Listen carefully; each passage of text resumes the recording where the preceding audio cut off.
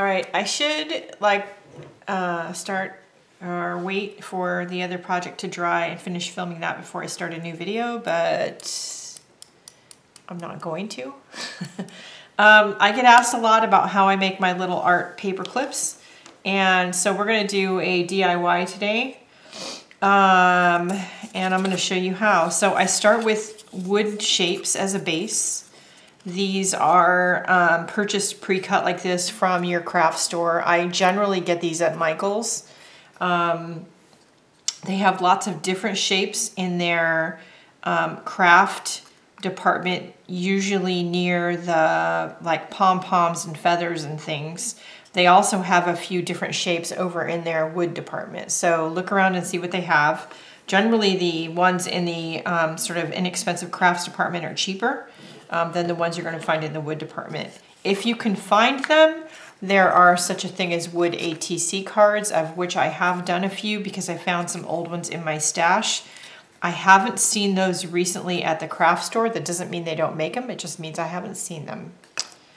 You need a paper clip. This is a 3-inch clip, which is my preferred size. I do have 2-inch clips and I have a bigger 4-inch clip that I use sometimes. I get these on Amazon. I generally have a variety of colors around. I prefer this shape clip in the different sizes, or this little baby one that's cute.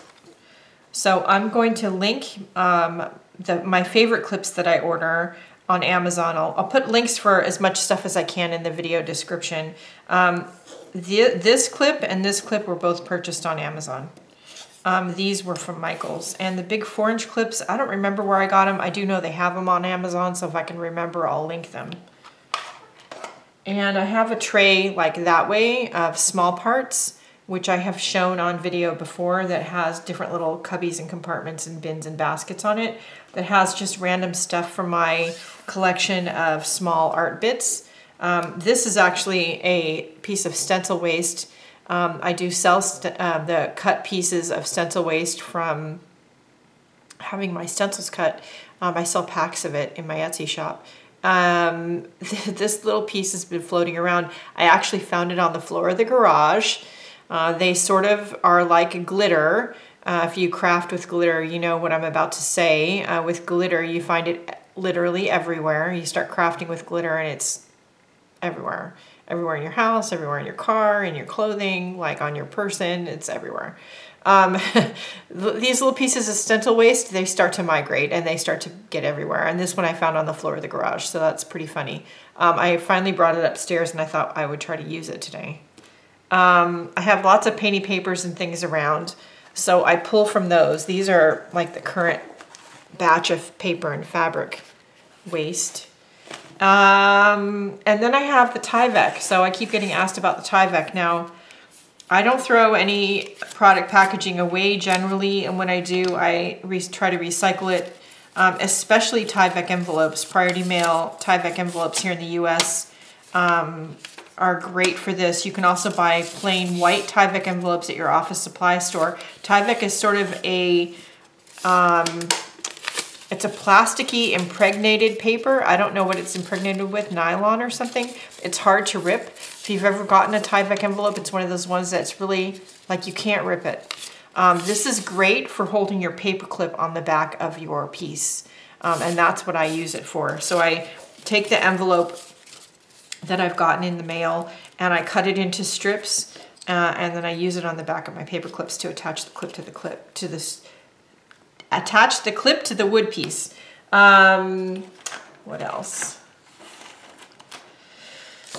I use a lot of tacky glue. If it's a non-porous object, then I attach it with E6000. Those are the two kinds of glue that you're going to need. Sometimes I cover the back with painty papers or something before I put the clip on. Sometimes I don't. It just depends on the mood that I'm in. I always put words on the front. I am more of a... Lollipalooza described me in her paperclip group as a visual storyteller, and that's not too far off the mark. I really like incorporating words or thoughts or feelings into my work literally, and so a lot of artists do it figuratively or with color. I love to do it literally, and from day one almost, words are incorporated into most of my work. The paper clips are included in that statement. So I'm going to fast forward through my process and stop where I feel like I need to explain anything. I'm going to work on 2 paper clips because I didn't do one yesterday, so I've got to do 2. And I'm going to see what, I don't have a plan. I don't know how they're going to turn out. We'll both find out together, and let's get it done. All right, I'll be back.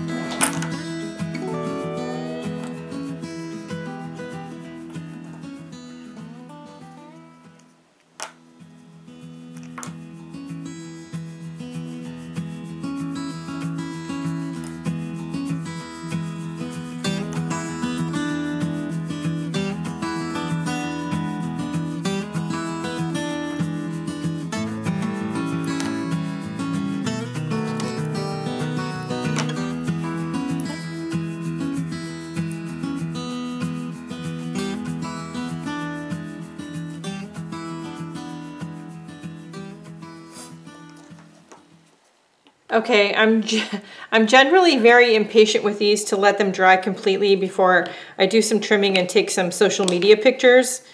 Just FYI. So once they've been clipped for a while, and I think that tacky glue is, you know, all dry or mostly dry, then I trim the excess Tyvek off the back. Some of you are probably asking why tacky glue and not some other kind of glue like the E6000. I will tell you from doing paper clips upside down and having to take the Tyvek off, because I have to turn the paper clip around, tacky glue works just fine. So I just give the Tyvek a little trim. Sometimes I put the paper clip on to start with and I wrap the Tyvek around to the front, and most of the time I don't do that. Once I have it trimmed, then I take some pictures and then I'll reclamp it and leave it overnight.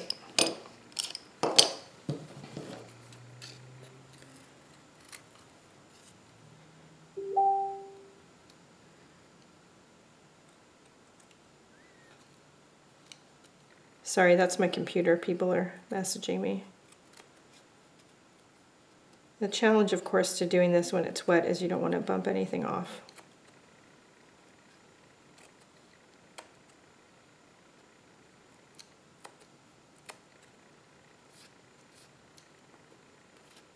Okay. So once I do that, then I take the paper clips one at a time. I use my cell phone to take some photos. I make sure I have my LED studio light on, which I do right now, and I actually turn off the overhead light because it gives some crazy reflections. I'm going to move this over here because of the stain here that I got here from the alcohol ink. I take the front, take the back. I like to put it on a piece of paper.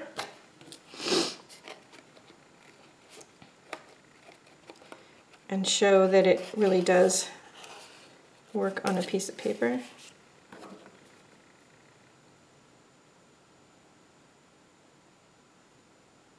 Okay, I'm going to do that to both of them.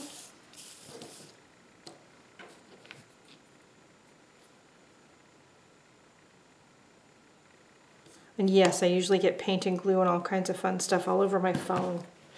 Before somebody asks, I'm constantly cleaning my phone case.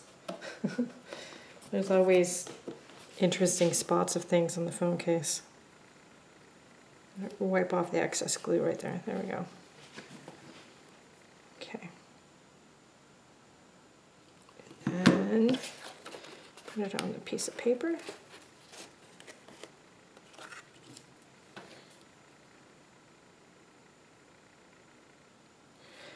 There you go. So that's how I make my art clips. Easy peasy. I hope it gives you some ideas of what you can do. There is a paperclip art group over in Facebook. I will link them in the description below if you're interested in giving the whole idea of these art clips a try. There's no right way or wrong way to do them. There's a lot of different ways you can do them. You don't have to do them how I do, but this is my process and this is what I do. I hope you can take something away from it. It is a great way to not only create some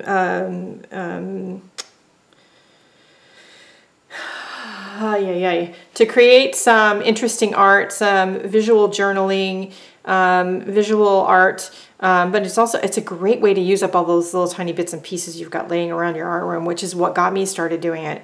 So anyway, this is it. I hope it gives you some ideas. If you have any questions, comments, or concerns, please leave them down below in the comments on the video.